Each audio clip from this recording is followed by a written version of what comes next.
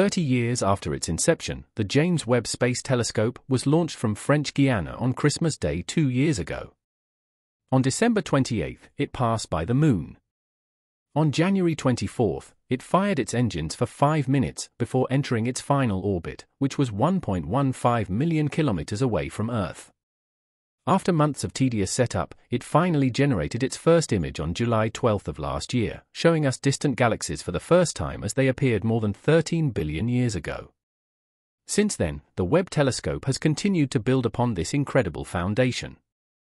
It appears that the threshold has been lifted once more, and Webb is ushering in a new era of astronomy and space exploration.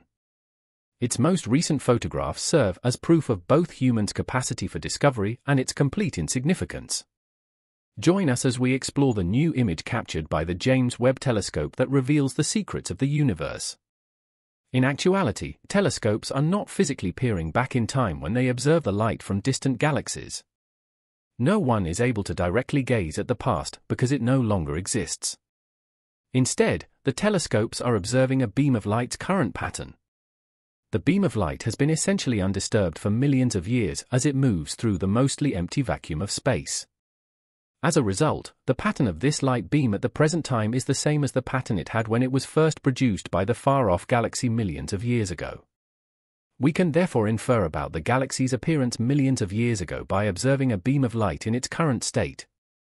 It's comparable to printing out a baby photo of your daughter and then looking at it 10 years later. You are metaphorically looking back in time when you look at the printed photo to see what your daughter looked like as a baby. However, you are not actually seeing back in time. Your daughter is not a baby anymore, and she doesn't have a baby self anywhere in the universe. Instead, you are viewing a current lighting pattern that was produced by the printed photograph's inks reflecting the light in the surrounding space. However, the current beam of light emanating from the picture has the same pattern as the beam of light that originated from your baby daughter 10 years ago because the ink in the picture has been specifically organized into a pattern resembling your daughter as a baby, and because the ink pattern has not changed over the past 10 years. Imagine, for example, that some acid spills on the image and a large white dot appears above your daughter's head. When gazing at the image, you would have to assume that your girl was being watched by a UFO or a ball of lightning 10 years ago if you were literally peering back in time.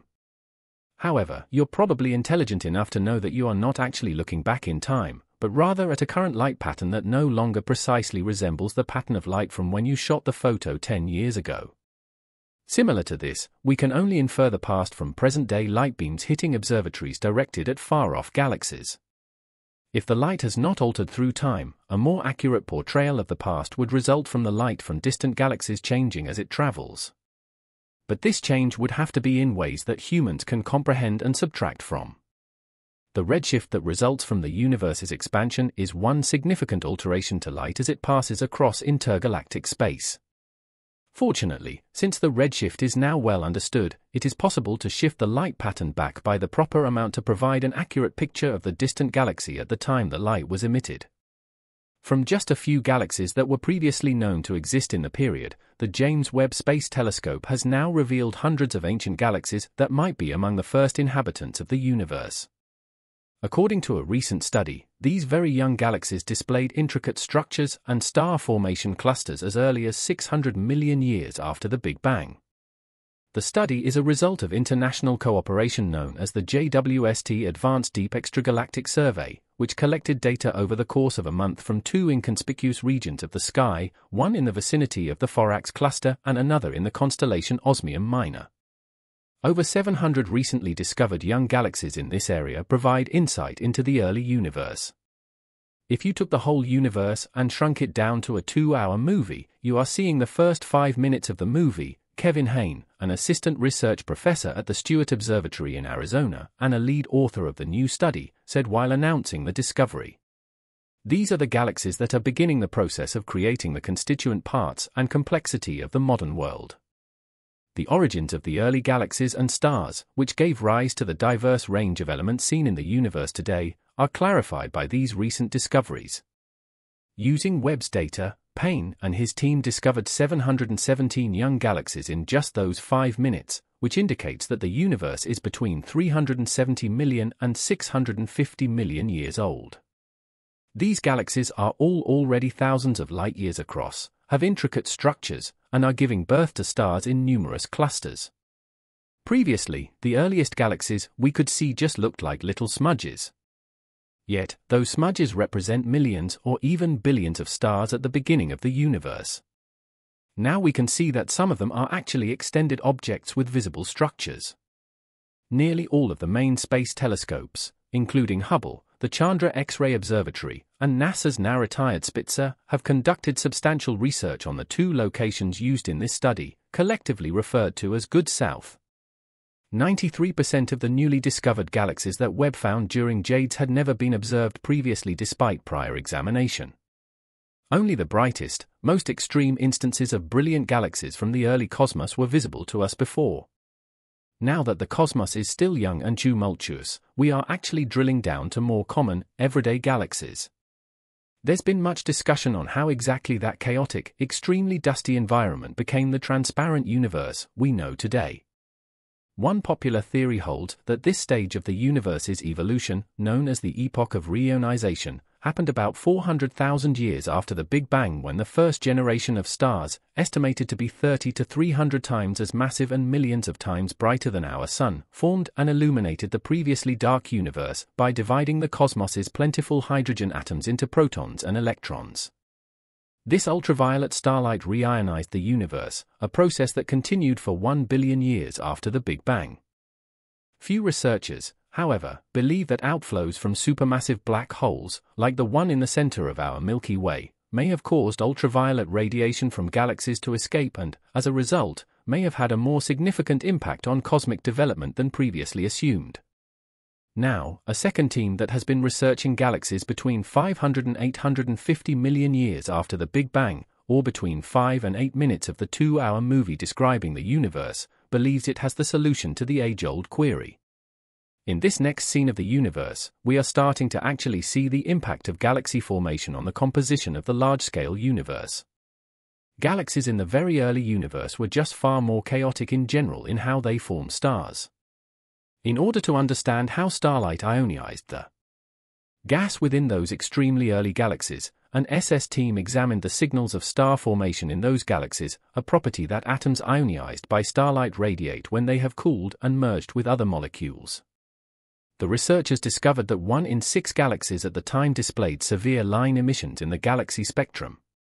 These emission lines show that early galaxies were producing stars actively, which led to torrents of ultraviolet photons being blasted into each galaxy. As a result, the early stars of the cosmos turned into the primary forces for cosmic reionization. In Sly's claims that in the very early universe, these strong emission lines are actually very typical. These remarkably strong emission line fingerprints, which indicate intense recent star formation, are present in almost every galaxy that we have discovered so far. They were excellent at producing hot, massive stars in these early galaxies. An SS team deduced from the same emission lines that galaxies in the early cosmos gave birth to stars in brief bursts and then went dormant periods. A deep field image of hundreds of galaxies, many of which were seen as they were in the early cosmos, was the first image the James Webb Space Telescope sent back in July 2022. Many folks weren't prepared for some of these galaxies to appear to be curiously deformed and twisted. It is an illusion in the Webb photos. These Salvador Dali-like galaxies that resemble melted candy are not how these objects appear in space.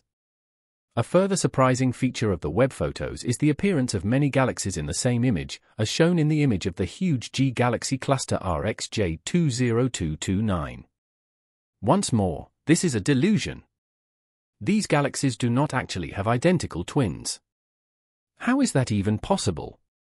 The same gravitational lensing mechanism is what causes these two separate Webb image features. Albert Einstein's original prediction of gravitational lensing, which functions as a magnifying glass for astronomers, was made more than 100 years ago. They are all examples of gravitationally lensed objects, which are warped in repeating galaxies. Einstein's theory of general relativity, which contends that mass-having objects have an impact on the fabric of space and time, combined to form a single entity known as spacetime, predicts the phenomena of gravitational lensing.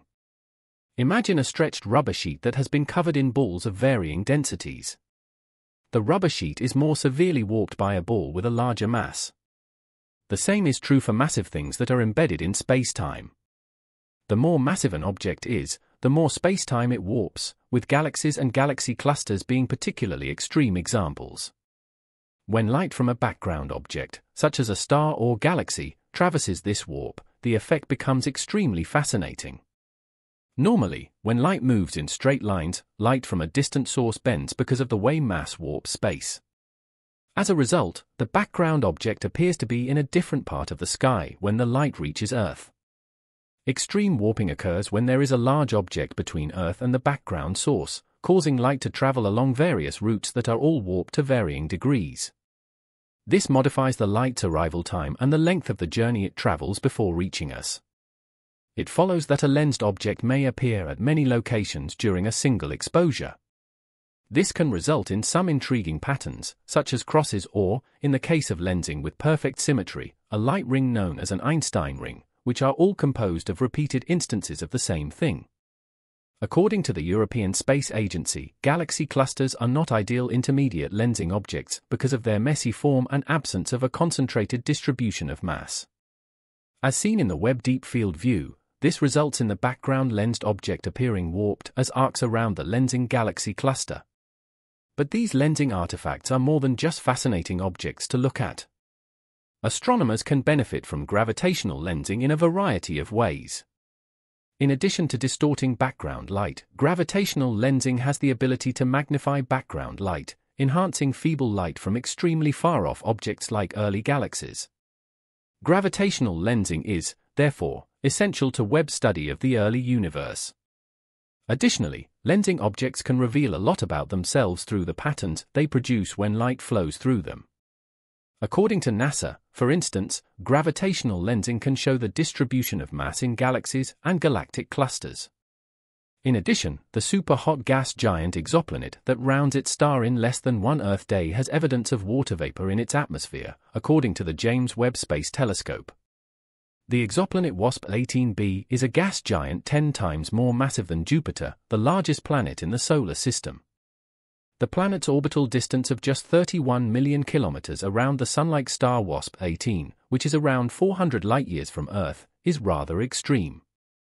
Mercury, the innermost planet in the solar system, orbits the Sun at a distance of 634 million kilometers. For comparison, this exoplanet is so near to its parent star that its atmosphere reaches temperatures where most water molecules disintegrate.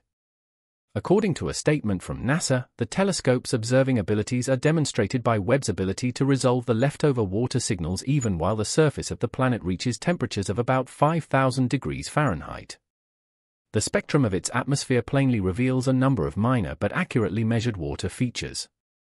Given its extreme heat, most water molecules would be torn to pieces. Therefore, the fact that it is still present is a testament to Webb's amazing sensitivity. Other telescopes, such as the Hubble Space Telescope, NASA's X-ray Space Telescope Chandra, the exoplanet Hunter TESS, and the now-retired infrared Spitzer Space Telescope, have explored the exoplanet, which was identified in 2008. However, none of these satellite observatories had the sensitivity to detect the signs of water in the planet's atmosphere due to their subtlety. The water features in this spectrum were challenging to spot in earlier observations.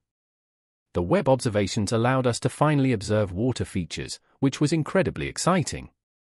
WASP-18b is tidally locked. In addition to being extremely big, hot, and near to its parent star, thanks for watching another episode of You Know. While you're still here, make sure to click the video on your screen for more mind-blowing videos about space.